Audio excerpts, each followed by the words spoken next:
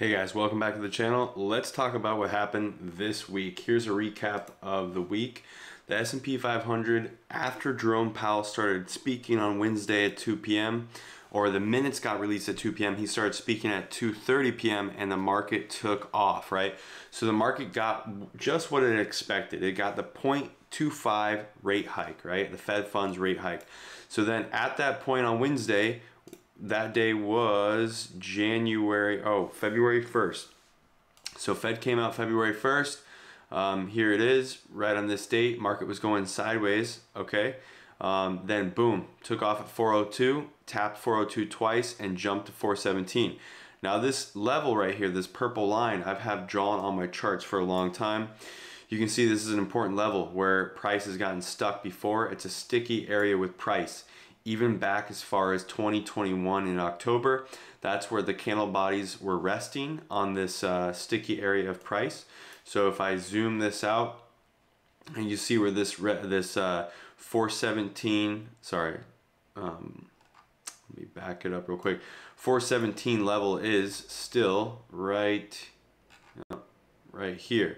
So 417.62 has been a resistance level ever since May of 2022, my correction, and it's been holding ever since, even up until now. So now that we've tapped it, we're going to try to work above it, but we're probably going to pull back a little bit below it first.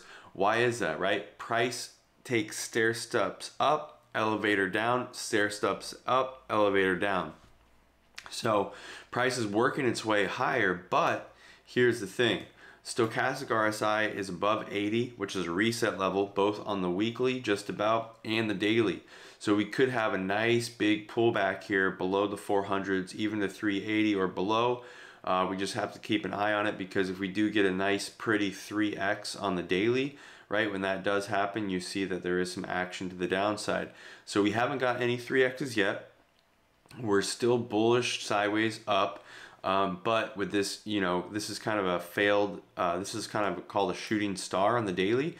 So taking into account the shooting star, not very good sign. And then tapping that 417.62 level that's been drawn ever since May 2022. So nearly 1 year ago. Here we are in February, coming up on May in just 3 months. Okay, so just wanted to show that. And also I want to show you guys that stocks that are not worth very much are running, right? If they're running, going up, and the market is kind of trying to figure out where it's going next, and it may not have bottomed yet, right? The market may not have had its bottom. So what does that look like, right? Carvana sold off so hard from 300, let's see, that its peak was $376 a share. Ridiculous. This is what happens when free money, easy money gets pumped into the system. It finds its way to the big hedge funds, and then they're also able to borrow and put things on margin and just rack things up to the sky. So that's exactly what happened. A lot of money went in and bought this stock, right? The stock can't go up unless money is inside it, right? Unless there's buyers. So now the stock has gone down from $376 to $355 just here in December. Okay, that's because Carvana is not doing very well. That's because inflation is high. People are not buying autos right now. They're keeping their used vehicles. They're fixing them up. So maybe a stock like Advanced Auto Parts is going up, or AutoZone, because people are buying those parts to keep their vehicles in good running condition because they're not buying new ones.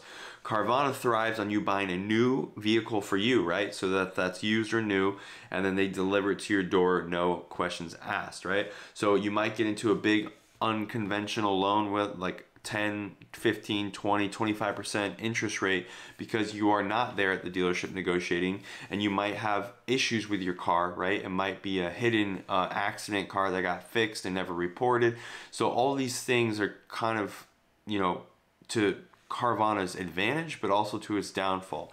So right now, this is just action as far as, we were at 355, $3 for the stock, and then we jumped up to 20 on some news via options, right? It was just, there's really no news besides a bunch of option volume. And that's because traders saw this move from 3 to 4, 4 to 5, 5 to 6, watching it hold this EMA on the daily, right? This 50-day in the EMA.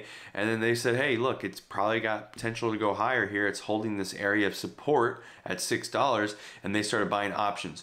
Well, when they buy options, the market maker is liable to buy the underlying stock when there's that many options available, because some of the stock might actually not only just be used to trade with options, but it might also be exercised and need to be given out to the participants. So when the options buyers are buying more and more options, this market maker has to keep buying the stock to therefore offset the options, and then the price keeps going higher and higher. Now we had this blow off at 20, and now we're at 14.45. So this looks like a typical short squeeze. I don't know if you're shorting the stock and you're trying to go to zero. I think there's a tax benefit if you're a large institutional, hedge fund. I don't think you have to pay taxes on the gain if you do succeed in the company going bankrupt or zero. It's some sick thing like that. But essentially, right now they were holding their shorts on, and the call options kept going up, and there became a short squeeze. As you can see, something going from $6 and originally $3.50 going to $6 and then $20 is not normal. And then that kind of speculation and froth and excess that you see right there happening is not typical at the bottom of a bear market. At the bottom of a bear market, everybody is like scared to buy. And you could say that was like October and December of 2022. But I don't think we've had that true meltdown point yet. So I'm looking for that true meltdown point of the whole entire market, which could be March of this year in 23, or it could be June, July, where the summer lows take place. Probably not October, but it could even go as late as October. You never know what exactly is going to happen. But this year, I don't think we're done going down. I think this was an amazing rally up and much needed to reset the indicators, to get people on the right side of the trade. And then I think there could be some downside here just because everything is pretty high up. We can look at the QQQ, which is the NASDAQ 100 ETF. Same kind of thing here with SPY, right? It's hitting these resistance levels that I've had posted for a very long time, 309, 311, and then 314. So this is very sticky area, right? This 314, 309, 314 level and 311 have been holding for the past year, if not more than that. So very notable areas of interest. Now the weekly's still pointed up. MACD spreading wide. Histograms are getting larger. Stoch is above 80, but not both of these graphs. Not both of these lines of stochastic RSI are not above 80. DMI is cross going up. Now the daily is kind of pinned above 80. There should be a pullback soon. It's not normal to just keep going up, up, up, up, up, because if you do that, the market's gonna throw up, up, up. So we need a pullback for health reasons in the market, maybe to 280, and then it could keep going higher, or we could break down and break the lows of October, which we did go ahead and test in December, which I was very impressed that it went and tested those lows of October, and I think that's good, that's healthy, and then we took a rise from there. So let's see, the market's still pointing up. There's no reason to be buying a bunch of puts right now, but if you were interested in buying puts and you're like, hey, I want to think very far out into the future, I want to think, like maybe the large money's thinking. Well, if you do that, you go to the end of March, you can look at, I don't have open interest up right now on here, but that's just how many people are excited or have an idea about, they're already in the option, and there's how many traders are already in that option contract. But let's say you said, hey, we're gonna go break the lows of SPY. Okay, SPY hit a low of 350, 348, 350. So if we're gonna go break that, you buy 10 of these for 104 bucks. Let's just call it $100 right here. Okay, so 107 or 111. So so 10 of those would be $1,110, right? $1,170. You pay for the ask price, right? Not the bid. You pay the more expensive one, which is the ask. So you buy that you buy 10 contracts of that for a little over $1,000. Well, if you're right on that, and it does it within the next month or month and a half, and it does it way before May 31st, you're gonna turn 1,000 into over $10,000. Now that's the power of options, but that has to work perfectly and go down and break down to those levels.